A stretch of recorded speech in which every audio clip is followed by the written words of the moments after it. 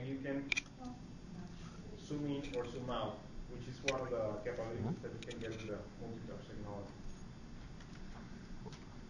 You can also, of course, choose what application to be running. We can run from notebooks to Internet Explorer, to Command Center, to Control Panel, to everywhere. And like I said, once you start using it, see how easy it is to play with your fingers. You don't want to go back. Os dois dedos. Às vezes não acontece nada. Só. Yeah, that's an excellent question.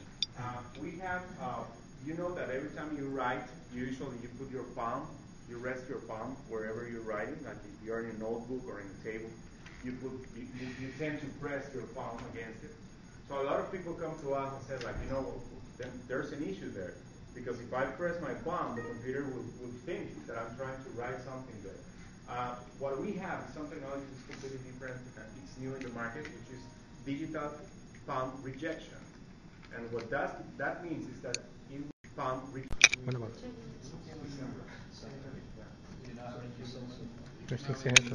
Worldwide? No, I don't have an idea. I don't think Dell probably won't disclose that. Okay. As usual. Come on, you know, it's Dell. Yeah.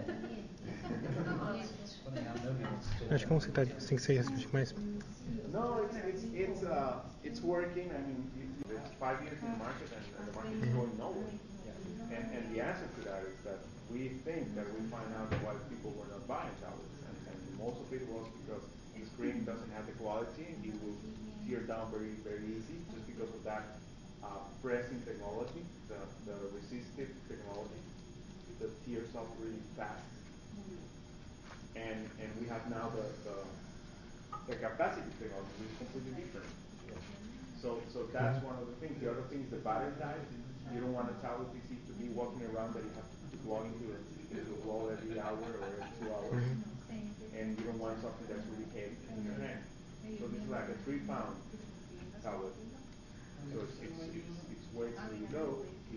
The battery lasts a lot, and people can really interact with it without tearing off the screen. What's the battery life? Estimate? When we use the battery slice, it's going to go more than 12 hours, 12, 14 hours. So a lot of people, what they're doing is they're using the battery slice as a solution. So a lot of people